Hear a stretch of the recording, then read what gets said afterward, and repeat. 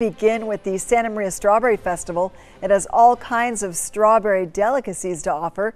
News Channel reporter Christina Rodriguez takes a closer look.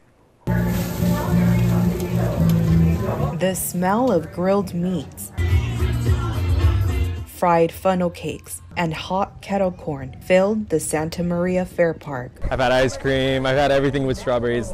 Delicious, yeah. Saturday, the Strawberry Festival attracted foodies from across Southern California. I liked everything I tried, and it includes the strawberry sweet potato fries. That was really interesting. Strawberry cupcakes are the most popular ones. Vendors like Ruth Corona say strawberries are the star of the show on their menus. I actually get a lot of strawberries every week from a local grower here in town, Santa Maria, because I love to support local businesses and we love fresh strawberries, and we use them in our desserts as well. Corona is the owner of Agape Desserts, a family-ran orchid business. Strawberry flavored cake and cupcakes are actually our most popular requested flavor of all of our flavors. We were super excited to participate today and be a part of it, just support our local community. Sun Life Farm is a local grower. They say the festival is a time to enjoy the fruits of our local labor. We're an agriculture town. This is what we're proud of. After a good harvest, people say they're coming out to celebrate Santa Maria Valley's #1 commodity,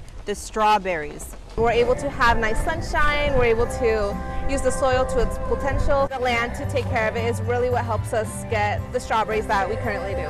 Fairgoers say it's important to honor the farm workers. I drive past the strawberry farms almost every day, and I see them working really hard, and I really appreciate them. I feel like they don't get enough credit that they should. Yeah. Because they're definitely the backbone of the country. A Santa Barbara artist says there was no better way to honor the festival than with a delicious dessert. This area can use the strawberry crop to really promote itself across the country. In Santa Maria, I'm News Channel reporter Christina Rodriguez.